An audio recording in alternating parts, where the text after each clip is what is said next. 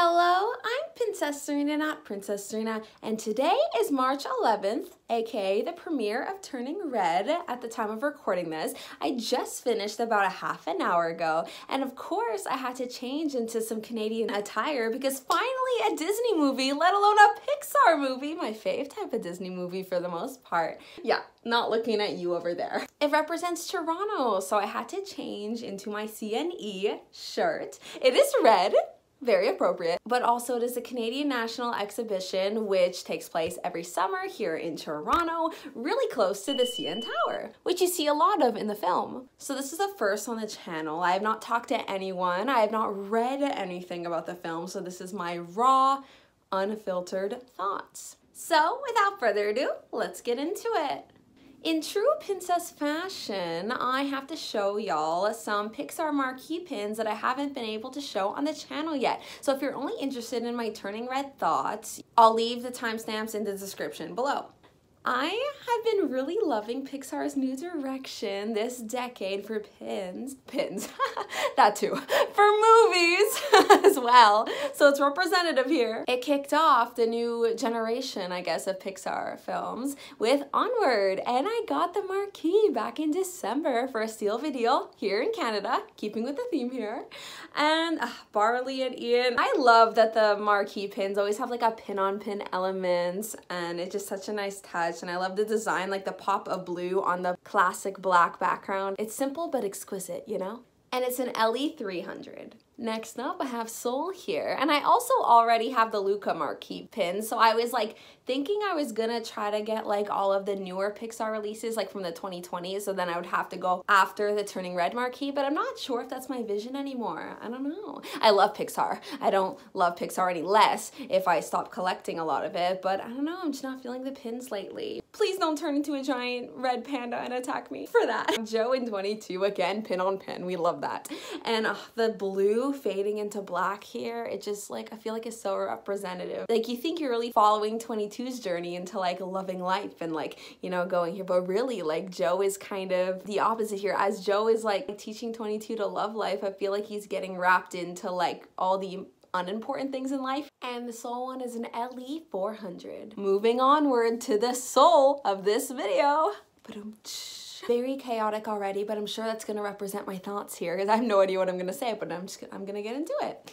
So, Turning Red, I was very apprehensive and like felt like mixed feelings looking at the trailer. Usually I have a good idea if I'm gonna like really like the film based on the trailer, or at least like it, or like maybe not my cup of tea, but like I wasn't sure because the concept of like a girl turning into a red panda, I'm like, what can this represent? I know it says like growing up as a beast, but I'm like, that's kind of cliche, you know? Like obviously growing up there's like challenges, and this could be done well or this could be done very blandly. And I really trust Pixar, especially their direction in the last couple of movies. So there's like high expectations. I've seen a lot of comments in the trailer saying, oh, this looks so cringy, oh my goodness. But like honestly, I commend Pixar on keeping a 13-year-old cringy. Like it's very representative of like who you are. Like you're awkward and you're just like saying random things to kind of seem cool, and you're with your friends and you're all cringy together, and it's like weird, and but a good kind of weird. And that energy definitely like flowed in the first, 20-30 minutes of the film. I didn't know where it was going. I thought it was cute, whatever, nothing special. But then all of a sudden when she found out that like her mom kind of got rid of the panda and that was like expected of her, and she embraced it like really quickly, like that's kind of where it like flipped for me, this film, that I was like, oh, this is very interesting. I thought the whole film was gonna be her scared and like being in these awkward situations, like being the panda and then not being able to control it, but she was able to control it the second her friends were like, yeah, we love you unconditionally, so like you're good, like panda, no panda, we're fine. And then it was just more focusing on like typical 13-year-old things, like trying to like balance, oh, but I really need my mom's approval, but like also I want to be with my friends, and like their parents are less strict and they're doing all these things. And I feel like this is such an important film, and it's like she learned a lot, valuing herself when she was doodling all of those drawings of that boy, and her mom was like freaking out, and like her reaction was like, I'm sorry, like to herself, not to her mom, just like, I'm sorry, what was I thinking, this is trash, like it's like you really saw like it was ingrained in her that like she had to be perfect, and if her mom's vision of like perfection wasn't aligned with like what she wanted to do. It was like, no, forget about it, you know? So it was a very interesting because they really took that message throughout the whole film, but it wasn't like too much, if that makes sense. Like you still focus on her with her friends and like being able to let loose because of this panda and like how this panda represents so much. And yeah, I was really curious what the panda significance was like gonna be in the film, but I'm really happy the way they went with it. And then it was like intergenerational as well, because then you see the mom's mom, as soon as like she calls, you see this fear in her eyes, like that she had this type of relationship that she's building with her daughter now. It's like she's instilling fear instead of love, even though they think that's what love is, type of thing. Like, oh, I know what's best, I know what's best, I'm gonna ignore you. So interesting that they brought the mom into this, and it was beautifully executed. And the fact that they were just trying to save up for like a concert, and it was like, it represents womanhood, like we're adults now, at least according to the TTC. That was amazing. That's the Toronto Transit Commission, I think it stands for. It's like our subway and bus system here, so I thought that was kind of amazing. They flash Canadian things at you all the time. Also, of course, the one film where everyone's, I'm sorry, takes place in Canada. Did y'all realize how many times Megan and her mom said sorry, even though it was like not their fault? Like clearly, oh my gosh. I thought that was amazing. Duke Kaboom could never. I'm finally happy we have like more of an accurate representation of Canada. Then just the climax of this film, like I felt that the mom was going to turn into her panda, because they really emphasize like, oh, we don't talk about that, I've seen it once, it was huge, we don't talk about it. So I'm like, clearly the mom has to like go through some things as well. And then when she like her necklace started to crack, I was like, oh my gosh, yes. And it was like perfect timing, because at the ritual she was finally like, I want to be the panda, this is me. And it didn't come out of nowhere. Like she wasn't just like, you know, this goody and then all of a sudden she's like, no, I'm a panda, so I'm gonna do what I want. Like it really wasn't the panda that like did that. It was kind of her journey while being the panda and kind of listening to her friends more, and like one thing led to another, and she was breaking one rule, lying more. So she was like more comfortable kind of being a 13-year-old and just like doing the things that come with it, you know? Not saying lying and deception is being a 13-year-old, but like, you know, just like being with your friends. And that was really shown really well. And I loved how it kind of started with, oh, like come do karaoke with us, which I gotta say, I go in Toronto karaokeing, not since the lockdown, but like I want to again, and that's my idea of a good time. I'm a 13-year-old girl. I never let my panda go away. No. But then at the end of the film, when like everything was kind of settled, it kind of ended with the friends like, okay, we're going to karaokeing now, you know, I'll be back by dinner.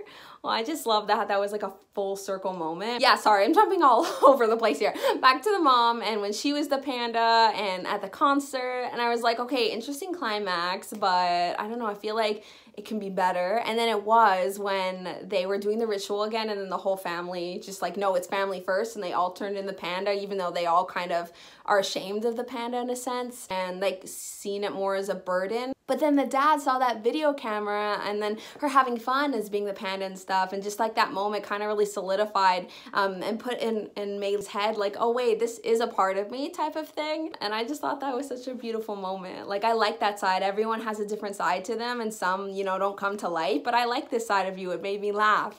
It's just something like so simple, like letting loose and just like being yourself, and like not just being so uptight all the time, and not being just like the idea you think you need to be, but just like yourself and like all the layers that come with that. She could still be like a decent student, but like also have fun with her friends. You don't have to be like either extreme. She kind of made up her mind. She wanted the panda because it's part of herself and everything, and she was like in control of it. And then she saw her mom, but like the young version of her, crying, saying like, I hurt my mom and I was out of control. And like, that was like, why was I crying? I didn't think I would cry in this film. It was just so unexpected. Like I thought she was just gonna like find her mom and they're just gonna talk about what happened with them and that's it. But it's like, obviously what happened with her mom and then her grandma like is happening again. So it's like, she was able to kind of talk to herself in a way, because she was saying, you know, it's okay. It may feel like you're not good enough, but it's not gonna always feel like that. It's not like that. And it's like she was talking to herself, because it's exactly where she is right now. And then you saw like the mom quickly grow up like in 2 seconds, and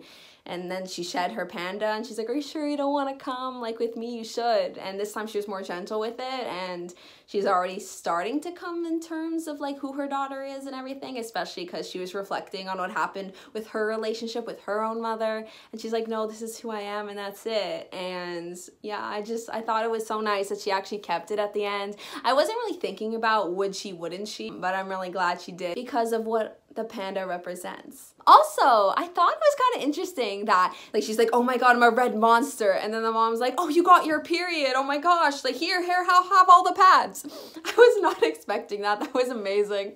Is that the reason why it was PG? A lot of kids watching this are gonna be like, what are pads? What's a period? Like it's gonna be a lot of interesting conversations in households today. So that's it for my thoughts on Turning Red. I'm interested to seeing other people's opinions on this film, what they thought about it. I have no idea where it's gonna place in my ranking, but I will give it some thought this weekend before I put this video up on Tuesday, and I will put my ranking right here. It is right here. I feel like it at least made mid-tier. I don't see it being lower than that, as in like top 15, but you never know. I could surprise myself. And I also rearranged a couple more Pixar films, if you remember, where I rank things in the past. So I moved a couple things a little higher, a little lower as well. I gave it some thought the last few months, so it's interesting to see this list evolving. If you want to know all my thoughts about all the Pixar films, I did a review / ranking of like every single one, so check that out. I would love to know what your top 3 Pixar movies are and where this places in your ranking around. And as always, take care of yourselves and have a magical day. And remember to release the red panda every once in a while. Bye!